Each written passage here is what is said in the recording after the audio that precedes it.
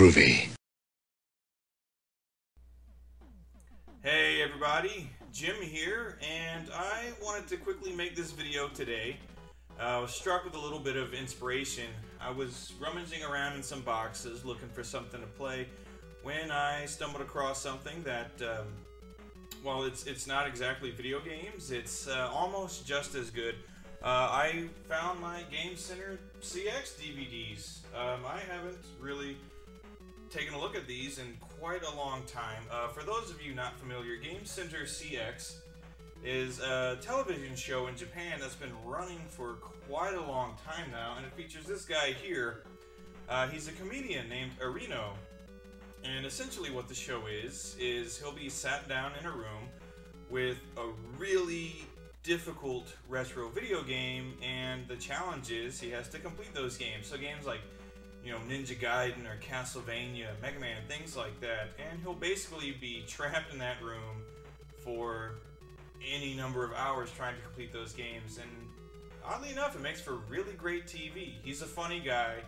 He's not an expert video game player, so you get to sit there and watch him basically get frustrated and lose, and then 13 hours later, and he's just still losing, and he's got these cold packs put on his forehead to help cool him down. He's got little snacks here and there.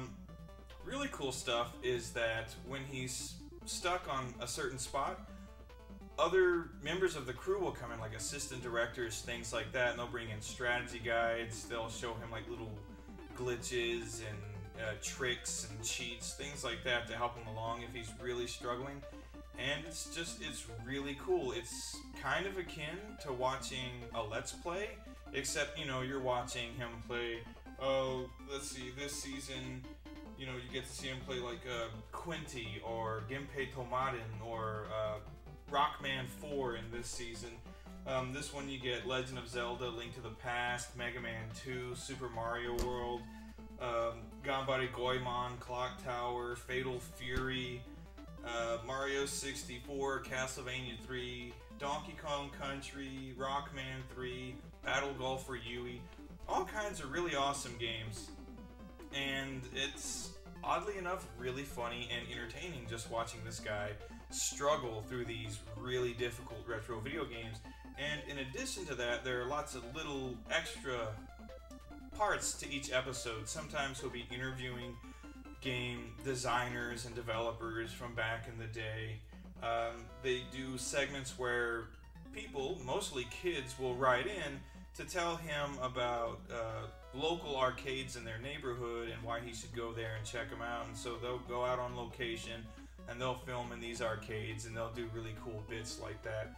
So, like, really excellent show. If you've never checked out Game Center CX, I think you really should. These box sets really hold their value. I think when I bought them, they were like $50 at the time, and they're only 2 discs. I think each set features like maybe 6-7 episodes. Not a whole lot, but they're really expensive for some reason, really pricey. But they're really excellent, well worth it. You can find some Game Center CX stuff on YouTube. I would suggest you go check it out. And in case you want to know if some of it ever got translated to English, Kotaku, of all places, translated some episodes, and they called it Retro Game Master. They had it on the site for a while, and then they eventually released it on DVD. Some good stuff in here. You do get to watch and play, I believe, Clock Tower, Ninja Gaiden, Ninja Gaiden 2, a whole bunch of really great games.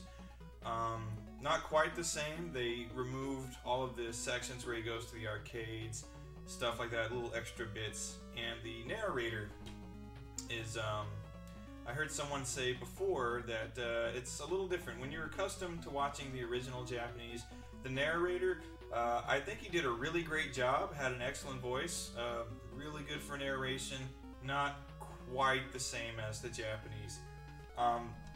Anyway, Game Center CX, Retro Game Master, check out either one. If you're already aware of Game Center CX, if you've watched it and you like it, let me know. And let me know what maybe your favorite episode was. Me personally, I think Ninja Gaiden is my favorite.